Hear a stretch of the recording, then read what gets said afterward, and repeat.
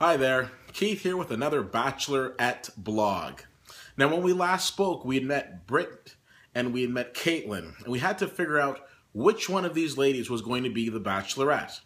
The votes were tabulated, and the show wasted no time, as Chris Harrison pulled Britt aside and said, "Britt, I've got some bad news. The votes have been counted, and you are not the Bachelorette." Now, everything that Chris Harrison does is overly dramatic. And he kind of reminded me of that kid in grade school, or I guess you should say in high school. You know, when you were in biology class, the kid who got a little too much pleasure out of like dissecting animals, because he breaks this woman's heart with the news that she's not going to be the Bachelorette, and then he just slowly watches her. Not comforting her really, but just slowly watching her. I think I even saw a little smile in the corner of his eye before he discarded her like last night's trash and said, "You need to go."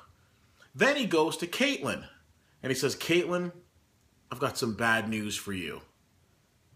The guys have voted, and we had to send Britt home." Exactly how is that bad news for Caitlin? That's great news. It's like everything this guy does is dramatic. I could just see him at Thanksgiving dinner. "I've got some bad news. Your hunger is over. We're about to eat." A little too much. So it was very interesting for me watching a lot of these gentlemen who had said, "I want Britt to be the Bachelorette. I'm there for Britt," only to find out that Britt wasn't going to be the Bachelorette and it was going to be Caitlin. Ooh, did they turn and start singing a new song? "Oh, Caitlin, I'm so glad it's you. I'm so excited." Anyways, a couple of things that stood out to me in this episode. I think my favorite person in this episode was the guy that stood up in the middle of the rose ceremony and said, "I need to talk to you." His name is Brady.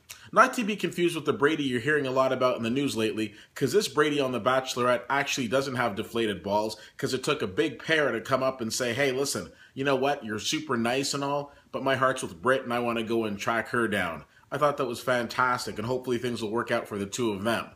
There are a lot of guys who are left standing who actually wanted to be with Britt, but you know what? Their desire to be on TV overcame them, and they decided to stay. I can't see a situation where I've got somebody that I'm really crushing on, and I've got somebody else, and then the person I'm really crushing on gets sent away, and then I settle for the second person. That's kind of like going to a nightclub and seeing a girl or a guy or whoever who captures your eye, and then you go and you want to talk to them, but by circumstances beyond your control, you're not able to, or it doesn't work out, and then you find some random person and you're like, "Okay, I guess you'll do." Because that's pretty much what we saw tonight. Now, of course, you know, this being the first episode, we jumped ahead to scenes that are coming up in this season. And of course, the big scene that we see is that Caitlin has sex with one of these gentlemen. Well, a couple of things. First of all, I think by the time they get to the fantasy suite, that's going to happen anyways. But the other thing is that there's been episodes on previous seasons of The Bachelor where a guy will have sex with one of the girls, and it's not really a big thing. So I don't necessarily why it's a big thing now. And I don't really care who she has sex with. I'm more interested in the little subplots that go that happen along the way. Do you care if she's having sex with some guy before she gets to the fantasy suite? I don't know, I don't, but maybe somebody else does. What do you guys think of tonight's episode? Did you enjoy it? Do you like the choice? Are you happy with the fact that Caitlin's going to be the Bachelorette? I mean, I like her. I mean, she's from Vancouver, so she seems pretty cool, but I don't know. She seems to be jumping into the lip locking pretty quickly.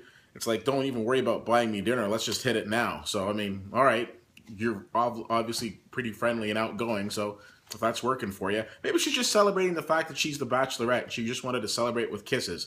I tend to celebrate with hugs, but we're all different. So tell me, what did you think of this episode? Are you excited about this season? Are you excited about her as the Bachelorette? I can't compare her to Jillian Harrison, who was the last Vancouverite who was a Bachelorette. I think Jillian Harrison is kind of like, you know, up here, and I don't know enough about Caitlin to say where I'd put her in the echelon of Bachelorettes of past. But to me, Jillian Harrison will always be the top. Or Jillian Harris or Harrison? Probably Jillian Harris. Let's move on. Anyways, tell me what you think. CFL_fan on Twitter, Facebook.com/WhittyWhittier, WhittyWhittier.com. Looking forward to seeing what happens next week. Oh, and one other thing. Did you notice that when we were going through the scenes coming up from this season, what was missing on all of these dates? Black guys. How come she's not going on any dates with any of the brothers? Does that mean they're all gone by next week? Please, Bachelor people, I'm begging you, have a black bachelor, have a black bachelorette. There's a black president. Would it be that hard to have a black bachelor? Anyways, just my 2 cents. Thank you so much for checking out this blog. Can't wait to see what happens next week, and I'll talk to you soon.